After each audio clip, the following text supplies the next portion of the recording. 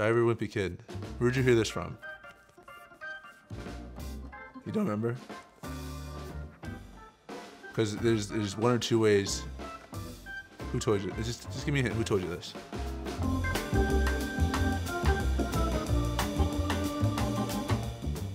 Slam put a bunch of stuff in this bag. I have no idea what it is, but we're about to find out. Right. I don't know what these are for. So I was told when you were younger you wanted you were a big fan of AI. And you wanted to Yeah. All right. Thanks for the reminder.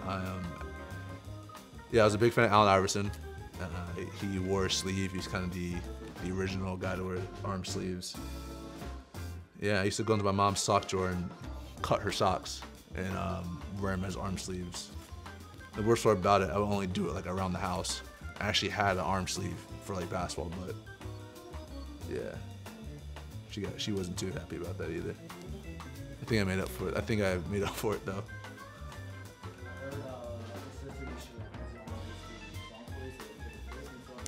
So I used to, when sleeves started to become more popular, yeah, she was slow like these, but like I would have to get, they never made like kids like shooting sleeves. So I have to get like an adult one, and my arm wasn't big enough for an adult one, so they had to sew it to like make it actually like fit my arm. But yeah, you should cut every single sock, and it was like the good socks too. It was never like an old dingy one. Nah, just got the good socks.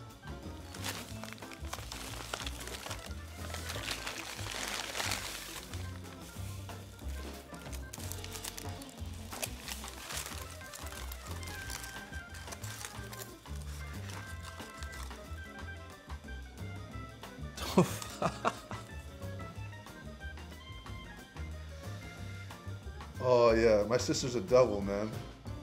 I'm in the middle of the night, or like before we go to bed, I would ask her to make me peanut butter and jelly. And little did I know that she would put salt and pepper on it every time she made it. And then wouldn't tell me. And I had to, it wasn't enough for me to know. Yeah, she's going to hell. So she's going to hell. You didn't even know that it was on pepper? I guess one time I actually found out, but like I don't know how often she did it. I never asked. I'm gonna ask her after this actually.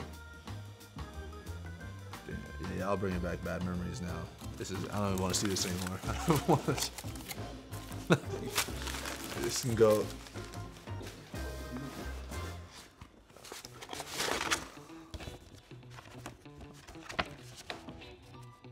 Damn. This is dope. This is by far the best thing in the. So I had these on my wall my junior year of college, last year of college. My goals, athletic goals, and academic. Academically, it was to graduate summer 2018. I did that. GPA higher 3.39, which is what I had at the time I made the goal. I believe I did that.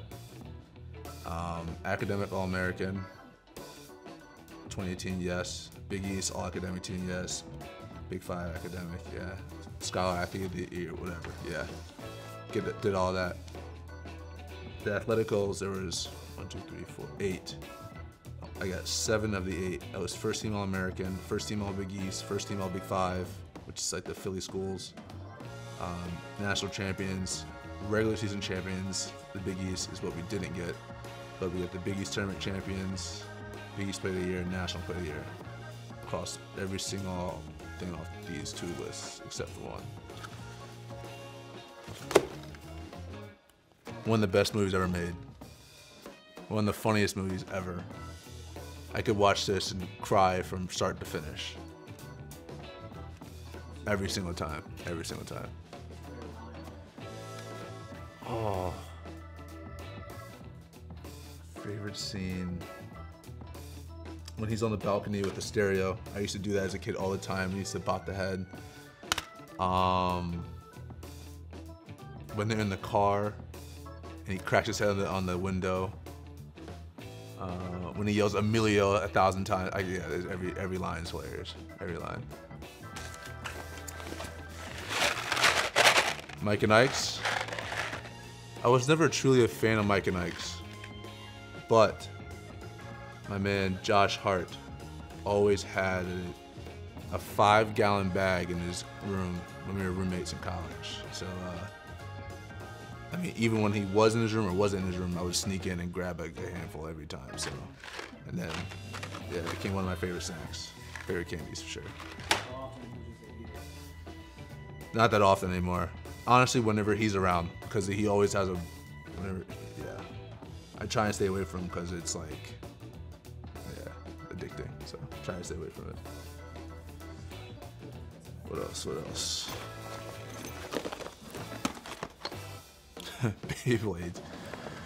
Beyblades. I was obsessed with those when I was younger. It was like a year or two phase where I was collecting these and using these, and don't know why I just phased out of that real quick. But yeah, there was a moment in time when this is all I would do.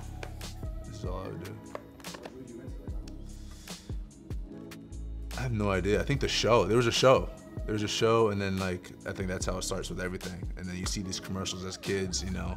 Whenever you see these toy commercials, you know you got to be the first one to get it. So, yeah. What age was this? I was like in 2nd and 3rd grade, or 1st and 2nd grade. So, whatever age that is, 7, 8, I think. Yeah. The good old days, the simpler times. It's probably one of my favorite games ever. Guitar Hero. I still have it. Still have them. PS3 though. Hell no. Hell no. I can't do expert. Only a couple songs. Actually, I take it back. A couple songs I can do expert, but not all the time. The go-to song. So when I had only one guitar, my sister would want to play, so I would pick the longest song. So I think it was One by Metallica in Guitar Hero 3. And I think that was a go-to. There's a couple more, but that was a go-to. Let's see here. Justin Bieber, huh? Well, secret's out for a while now. Yeah, Bieber songs before each game, at least 1 or 2. Been doing that since my first college championship. Haven't looked back. Top 3 Bieber songs, probably Company, Somebody, and probably No Pressure. Yeah, so it was kind of before I became a Bieber fan. I was still in high school. Yeah, my sister and my mom got tickets, and it was like a no-brainer for me. I didn't want to go. But I don't know if I regret that. I don't know. But I made up for it.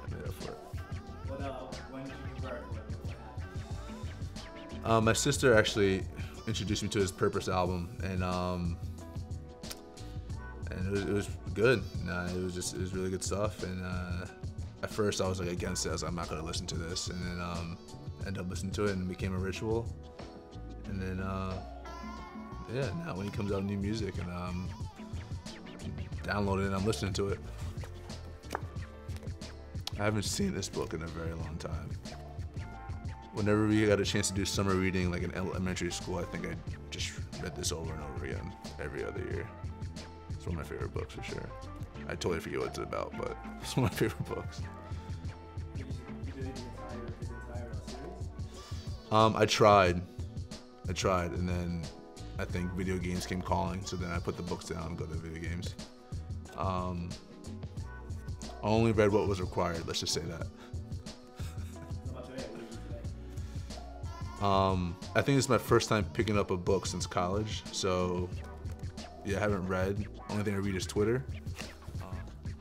Diary of a Wimpy Kid. Where'd you hear this from? You don't remember? Because there's 1 or 2 ways. Who told you? Just give me a hint. Who told you this? It can't be mom. It can't be mom. If you say my mom, you're lying. Regardless, I can't remember the stories. Because it was definitely my sister. Okay, it was definitely my sister. And there's this one, I don't know which Diary of a Wimpy Kid book. I actually never read these, but there's one part of a book where it was a running joke with me and my sister for like 5 to 6 years. And yeah, because I never read it, but that was the only part of the book I saw, and I just ran with it for forever. So.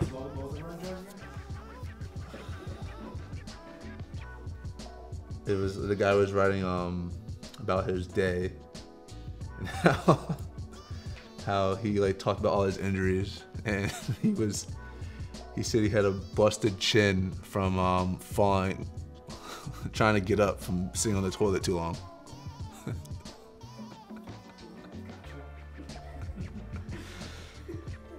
Yep.